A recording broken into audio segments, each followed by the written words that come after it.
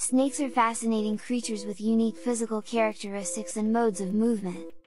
One of the most distinctive features of a snake is its elongated body, which is made up of several segments, including the neck, body, and tail.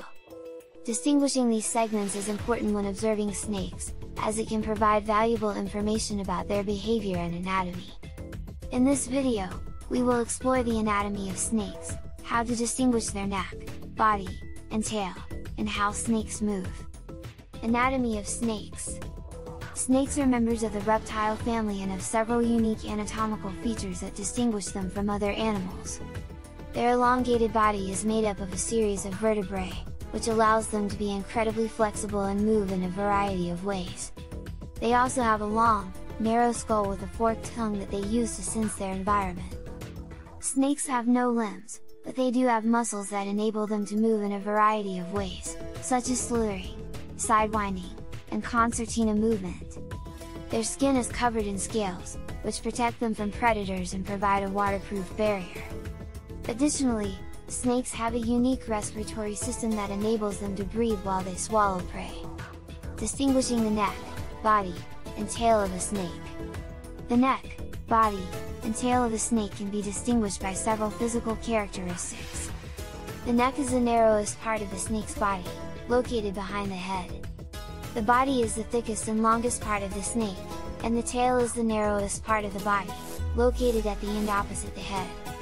One way to distinguish the neck, body, and tail of a snake is by looking at the shape and size of the segments. The neck is usually the smallest and most slender part of the snake, and it connects the head to the body.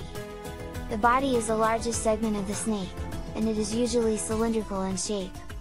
The tail is the thinnest and most tapered part of the snake, and it usually ends in a pointed tip.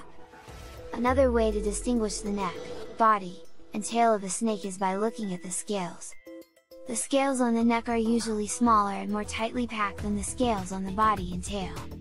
The scales on the body are usually larger and have a more regular pattern than the scales on the neck and tail.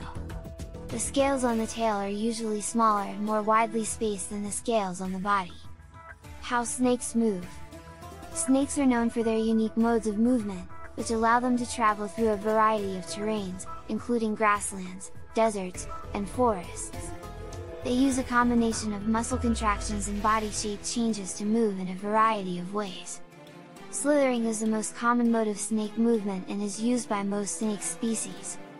It involves the snake moving its body in a series of undulating waves, which propels it forward. Sidewinding is another mode of snake movement that is used in sandy or loose terrain.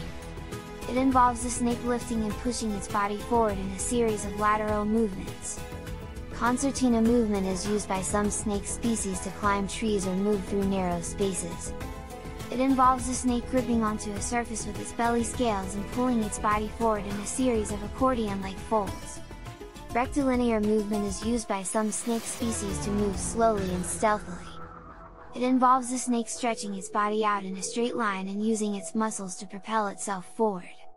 Subscribing and liking the video are a great help. Thanks for watching.